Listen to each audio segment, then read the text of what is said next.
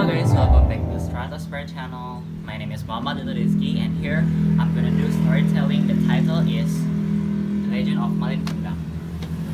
So guys, before we start the video, previously I really apologize because for not being able to shoot together with my friend Muhamad Ahmad because he was in Bandung and he has to do something there. So I'm gonna do my part here and he gonna do his part there. Okay, let's jump to the video.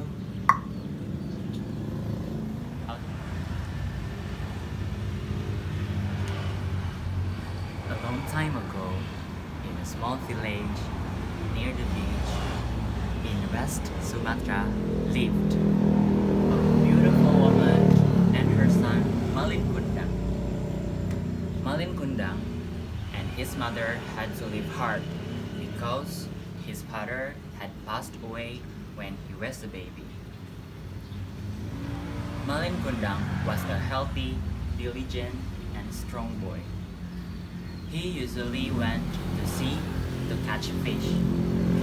If he getting the fish, he would bring it to his mother or sell the caught fish in the town. One day, when Malin Kundang was sailing, he saw a merchant ship being raided by a band of pirates. With his bravery, Malin Kundang helped the merchant to defeat the pirates. Oh God!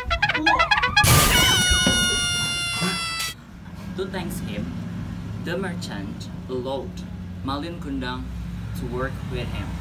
Then Malin Kundang agreed in the hope to get a better life. So Kundang left his mother alone. Many years later, Malin Kundang became wealthy. He had a huge ship and a lot of crew who worked loading trading goods. He also got married to a beautiful woman, and then one day when he was sailing on his trading journey, his ship landed on a coast near a small village. The local people recognized that it was Malin Kundang.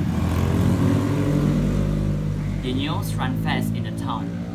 Malin Kundang became rich, and now he is here. An old woman who was Malin Kundang's mother ran to the beach to meet the new rich merchant. She wanted to hug him to release her sadness of being lonely after a long time.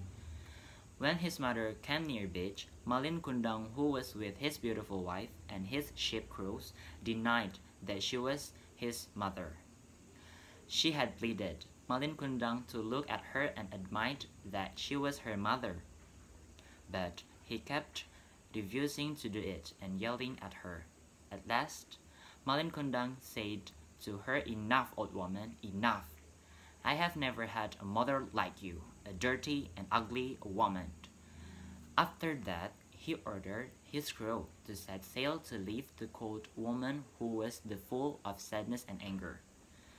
Finally, feeling enraged, she cursed Malin Kundang that he would turn into a stone if he didn't apologize to her. Malin Kundang just laughed and set sail.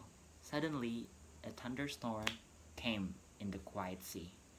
Wrecking his huge ship, he was thrown out to a small island. It was really too late.